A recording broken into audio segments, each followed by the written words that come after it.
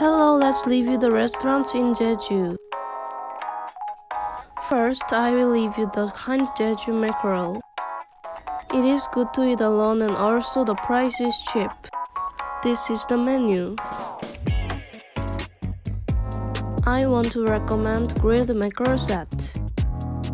It tastes like the grill, so it is delicious. Second, I will review the gombap too.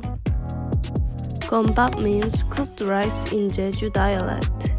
It is very popular restaurant. You'd better to make a reservation. If you make a reservation, you will wait for 40 minutes. The menu is like this. Usually most of people order the your set menu. If you order the set menu, you will get red tiled fish, seaweed soup, stir-fried, spicy pork, and side dishes. The red tiled fish is kind of chewy, savory, and not salty. Next great restaurant is Mugo Burger. Burger is very good cost effectiveness and yummy. There are carrot, spinach, and garlic flavored burger, so it is really good and healthy.